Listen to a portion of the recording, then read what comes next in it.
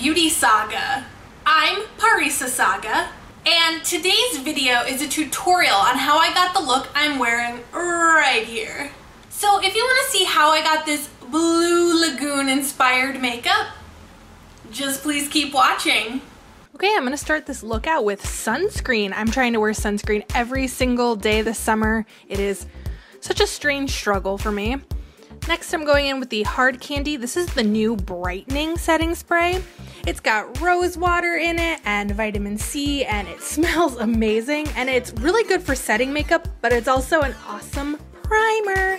So I've been using this one a lot. I love it. Going in with an OG favorite. This is the Maybelline Baby Skin Instant Pore Eraser. I have not used this primer in a while. I wanted to break it back out and see if I still love it as much as I did. Like with all my primers recently, I've been pushing it into the skin with a dampened sponge in all my problem areas, and I've noticed my foundation has just been like wearing and looking so much better. I love doing this. I'm gonna use the Maybelline Fit Me Matte and Poreless Foundation today. I wear the shade Warm Nude, and I'm spreading that out all over my face with the e.l.f. foundation brush. And then I'm gonna go in with the dampened Eco Tools sponge and just blend that all out. It blended out so easily, it's awesome. And of course, I'm taking some down my neck to blend the darker foundation in with my fake tan. I'm gonna do some cream contouring with the Jordana Sculpt and Go stick. I use the shade Light. I really love the tone of it. I just carve out those cheekbones and I do a little bit of cream contouring right on my nose. And then going back in with the Eco Tool sponge, I'm just gonna blend all that out so it looks seamless and beautiful. Using Milani's eyeshadow primer, which is the best thing since sliced bread, I'm going to spread that all over my eyes to make sure my eyeshadow doesn't crease later in the day.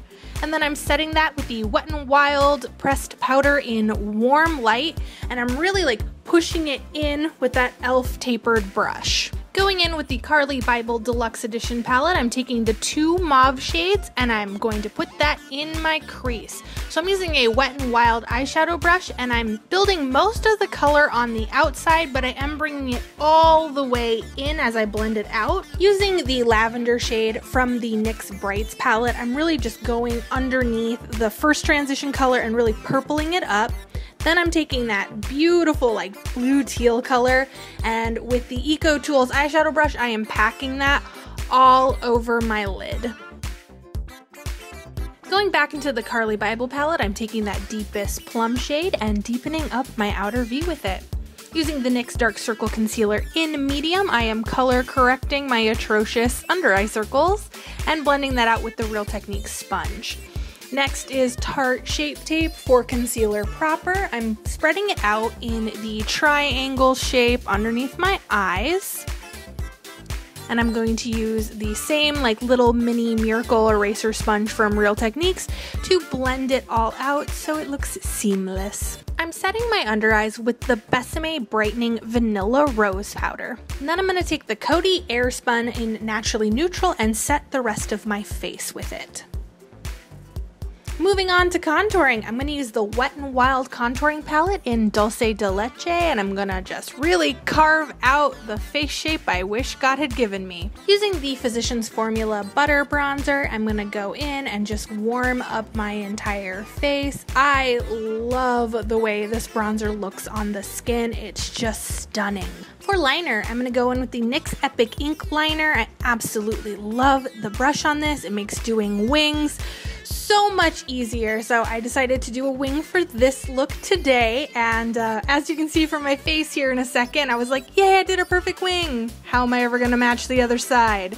So after getting my wings even, I'm gonna go in with that beautiful blue color from the NYX Bright palette again and run that all along the lash line. And then for the outer third, I'm putting some of that plum from the Carli Bybel palette just on that outer third. Taking a second to marvel at how even I got those wings on my hooded eyes. Now I'm going to go in with the Kokie. This is the Velvet Smooth Eyeliner in Champagne for my waterline. For mascara, I'm going to use the new L'Oreal Voluminous Lash Paradise. quickly curling my lashes and then applying this mascara to my top. Almost paradise, we're knocking on heaven's door. Anyway, I'm going to use the Telescopic Carbon Black Mascara and feebly attempt to fool people into thinking I have bottom lashes. For falsies, I'm going to use the Kiss Lash Couture in the style Gala. For highlight, I'm going to use the NYX Duochromatic Illuminating Powder in Twilight Tint. I'm brightening up the inner corner of the eye and of course going under my brow with it. Then for blush, I'm going to use the Wet n Wild, the hot pink Fergie one. This is an oldie but a goodie. I love this blush, blending it up into my contour. For highlighting my cheeks, I'm going to use a different NYX Duochromatic. This is the Lavender Steel one. It's this beautiful like lavender highlighter that has a hot pink duochromatic shift, and I just think it pairs so well with the blush. To set this look, I'm going to use the new Hard Candy Sheer Envy Luminous setting spray, and I'm basically going to drown in it.